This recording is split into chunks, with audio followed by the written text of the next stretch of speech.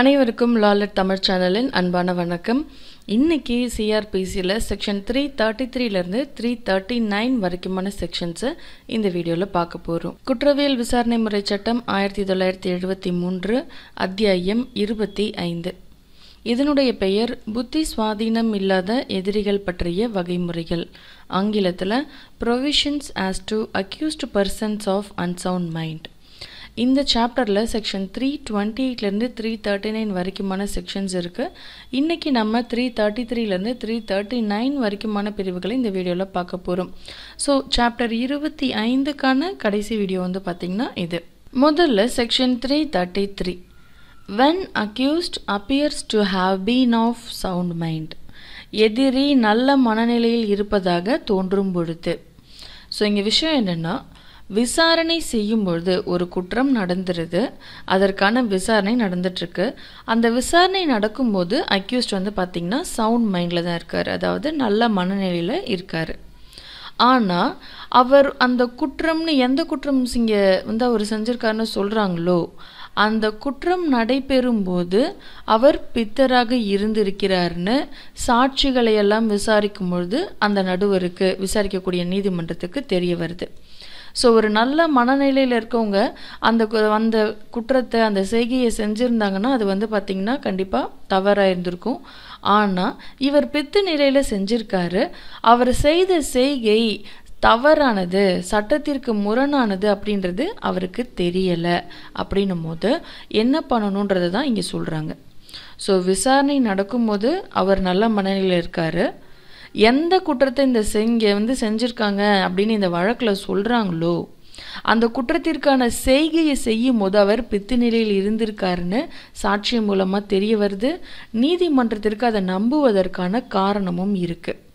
So அவர் செய்த செய்கை தவறானது என்றோ சட்டத்திற்கு முரணானது என்றோ, ஸோ அதில் வந்து அவருக்கு அதை அறிந்து அதை பார்க்கக்கூடிய ஒரு விஷயம், திறன் வந்து அவருக்கு அந்த நேரத்தில் இல்லை.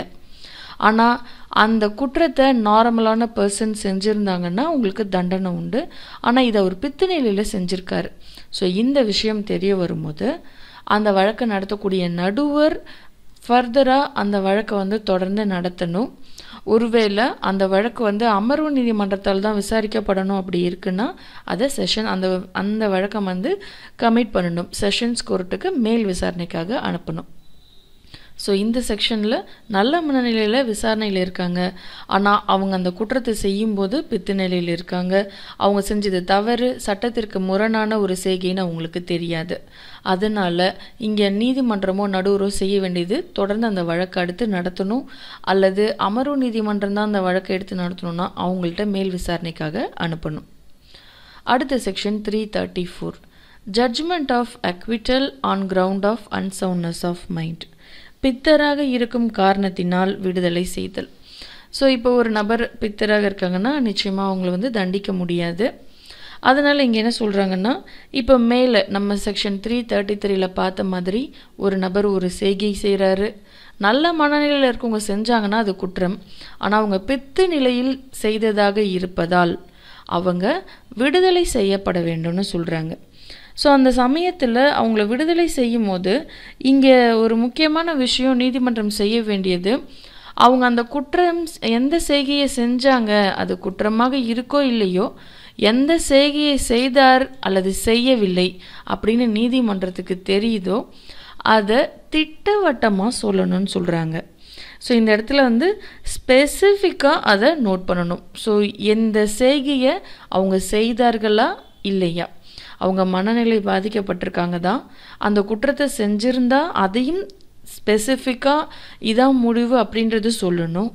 ஒருவேளை அந்த செய்கையை அவங்க செய்யலை அப்படின்னாலும் அதையும் திட்டவட்டமாக சொல்ல வேண்டும்னு சொல்கிறாங்க. அடுத்தது section 335. Person acquitted on such ground to be detained in safe custody. அத்தகைய காரணத்தின் பேரில் விடுதலை செய்யப்பட்டவர் பத்திரமான பாதுகாவலில் வைக்கப்படுதல். ஸோ இப்போது செக்ஷன் 334ல் வந்து சொன்னாங்க அவங்கள விடுதலை செய்யணும். ஏன்னா மனநிலை பாதிக்கப்பட்டிருக்காங்க, அந்த நேரத்தில் தான் அந்த குற்றம் செய்யப்படுதுன்னு சாட்சியம் இருக்குது, நம்புறதுக்கு காரணமும் இருக்குது. அப்படின்றதெல்லாம் உங்களை விடுதலை தான் இங்கே செய்கிறாங்க.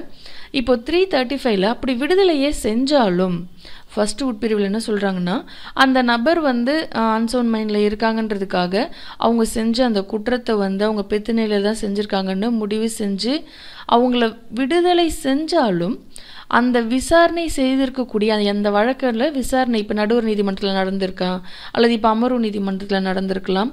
ஸோ அவங்க செய்ய வேண்டிய ஒரு விஷயம் என்னென்னா, விடுதலை செஞ்சதுக்கப்புறம் அவங்கள காவலில் பாதுகாப்பாக வைக்கணும்னு சொல்கிறாங்க. ஒன்று இப்போ இங்கே ஏ உட்பிரிவில் சொல்லியிருக்க மாதிரி அவங்கள அந்த நீதிமன்றம், அதாவது அந்த நடுவர் அல்லது அந்த நீதிமன்றம் அவங்க சொல்லக்கூடிய இடத்துல அவங்க சொல்லக்கூடிய வகை முறையில் அந்த மனநிலை பாதிக்கப்பட்ட நபரை பாதுகாவலில் வைக்க சொல்லி இவங்க கட்டளை இடலாம். அல்லது இந்த வீடியோவை நீங்கள் முழுசாக பார்க்கணும் அப்படின்னா 1 வருஷத்துக்கு நீங்கள் ரூபாய் 1000 செலுத்தி எங்களுடைய இந்த சேனலை சப்ஸ்கிரைப் பண்ணணும். ஸோ நீங்கள் செலுத்தக்கூடிய 1000 ரூபாய் மூலமாக 1 வருஷம் எங்கள் சேனலில் இருக்கக்கூடிய இந்த வீடியோக்களை முழுமையாக பார்க்கலாம். ஆல்ரெடி ஐபிசிக்கான முழுமையான வீடியோக்கள் அப்லோட் பண்ணியாச்சு, அதை நீங்கள் முழுசாக பார்க்கலாம். இப்போது சிஆர்பிசி போயிட்டுருக்கு, இதையும் வந்து நீங்கள் ஒவ்வொரு வீடியோவும் நீங்கள் முழுமையாக பார்த்து பயன்பெறலாம். ஸோ உங்களுக்கு யூஸ்ஃபுல்லாக இருந்துச்சுன்னா சப்ஸ்கிரைப் பண்ணுங்கள். நன்றி, வணக்கம். வணக்கம் நண்பர்களே, இந்த வீடியோவோட முழு பதிவு உங்களுக்கு வேணும்னா நீங்கள் tnpscspot.com அப்படின்ற வெப்சைட்டில் போய்ட்டு லாலிட் தமிழ் அப்படின்ற ஒரு ரெஜிஸ்ட்ரேஷன் ஃபார்மில் போய் ரெஜிஸ்டர் பண்ணணும். ஸோ ரெஜிஸ்ட்ரேஷன் பண்ணுறதுக்கு உங்களுக்கு 1000 rupees சார்ஜஸ் ஆகும். நீங்கள் 1000 rupees நீங்கள் பே பண்ணிங்கன்னா உங்களுக்கு வந்து 1 வருட மெம்பர்ஷிப் வந்து கிடைக்கும். அண்ட் தென் உங்களுக்கு வந்து நாங்கள் ஒரு பார்சல் அனுப்புவோம். அது மூலமாக வந்து நீங்கள் எங்கள் வெப்சைட்டில் போய்ட்டு இந்த லாலிட் தொடர்பான அனைத்து வீடியோக்களும் உங்களால் முழுமையாக பெற முடியும். ஸோ இந்த ரூபாய் வந்து பார்த்திங்கன்னா ஒரு பெரிய தொகை மாதிரி தான் இருக்கும். ஆனால் வருடத்திற்கு உங்களுக்கு 1000 ரூபான்னும் போது ஒரு மாதத்துக்கு நீங்கள் 85 ரூபா தான் நீங்கள் ஸ்பெண்ட் பண்ணுறீங்க. ஸோ வாரத்துக்கு உங்களுக்கு 3 வீடியோக்கள் கிடைக்கும். இது மூலமாக வந்து நீங்கள் சட்டத்தை வந்து முழுமையாக தெரிஞ்சுக்கலாம், முழுமையாக தெரிஞ்சு பயனடையலாம். இந்த வீடியோ பார்த்தமைக்கு மிக்க நன்றி. இந்த வீடியோ பிடிச்சிருந்தா ஷேர் பண்ணுங்கள், சப்ஸ்கிரைப் பண்ணுங்கள், லைக் பண்ணுங்கள், உங்கள் நண்பர்களுக்குமே வந்து ஷேர் பண்ணுங்கள். ஸோ அவங்களும் வந்து சட்டத்தை வந்து எளிதாக கற்றுக்கிறதுக்கு இது ரொம்ப உதவியாக இருக்கும். இங்கே இருக்க நம்ம ஃபேஸ்புக் ஐடியை வந்து ஃப்ரெண்ட் ரெக்வஸ்ட் விடுங்க. எப்போவுமே சந்தோஷமாக இருங்க. உங்களை நெக்ஸ்ட் வீடியோ நான் மீண்டும் ஒரு புது விஷயம் சந்திக்கிறேன். நன்றி, நன்றி, நன்றி.